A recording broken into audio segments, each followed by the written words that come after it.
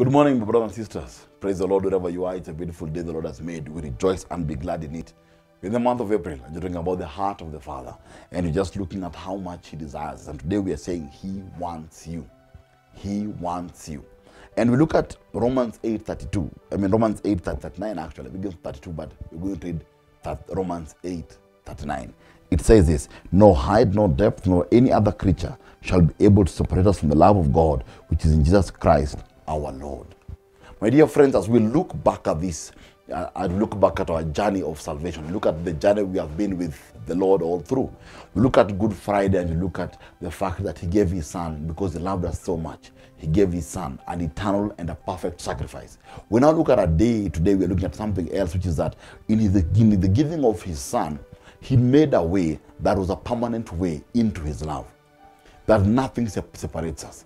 In other words, God made a system that was foolproof. And this foolproof system is because of how much He wants to be with you. It's how much He wants you to be with Him. And we always forget that God is so good in his relationship with us that He does the extra thing that ensures that you are connected to Him always. I always say that in life, when you come to a place where you realize that God wants you, more than anything else, He wants you, and was willing to do whatever it takes to have you, then my dear friends, it's easy for you to move God to a place in your life where you can boldly say that God is more than enough. You can boldly say that God is number one in your life. But this only comes through the understanding that He made a way to ensure that nothing separates you. Why is there nothing separates you? Because the price which was paid was an eternal price.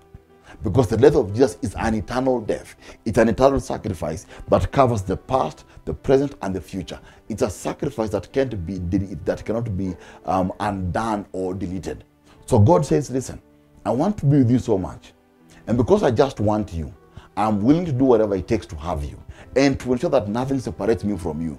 Therefore, even when your humanity comes, even when difficulties come, don't sit and doubt how much I want you. Don't sit and doubt how much He wants to be with you or how much He loves you. No matter the situation, there's a constant that remains in your life.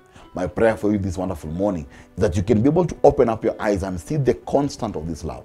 When you see the constant of this love, it gives you confidence every day. But if He loved me already, He can't deny me now. If He loved me before I was born, He can't deny me now. If He loved me through every season of my life, He can't deny me now. Then I begin to see the constant of His hand through every season. When I see the constant of His hand through every season, my brothers and sisters, it becomes easy for me to say, Father, you are more than enough. And when I have you, I have everything. I don't have to be perfect. I don't have to be at the right place at the right time.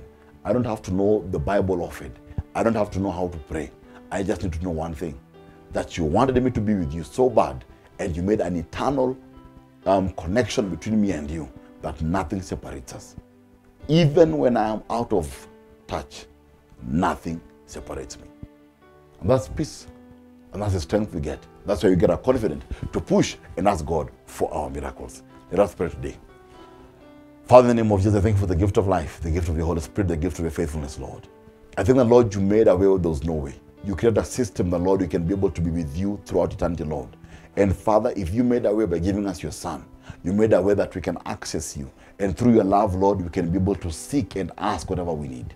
I pray for whoever doubts because of where they are in their lives today about how much you love them. I pray that, Lord, may the power of your love awaken in their lives, that, Lord, they can be able to believe wherever they are, whatever situations they are in, that, Lord, your love is an indelible mark, Lord. It cannot be deleted. It can't be taken away. And Father, through your love, you're able to set them free, to heal them, to deliver them, Lord, to set them free, Almighty Father, to promote them, to increase them because of the goodness of your love. I pray, Lord, for your sons and daughters today, Lord. May your love permeate every part of their lives. And may the power of your love manifest in whatever prayer needs they have. In Jesus' name we pray in thanksgiving. Amen. Do stay blessed, my dear friends. See you again next time, same time. Remember, He loves you. And in His love for you, He ensured nothing separates you. So no matter where you are, the one thing you should never doubt is how much God loves you. Because through His love is where the power comes. Stay blessed.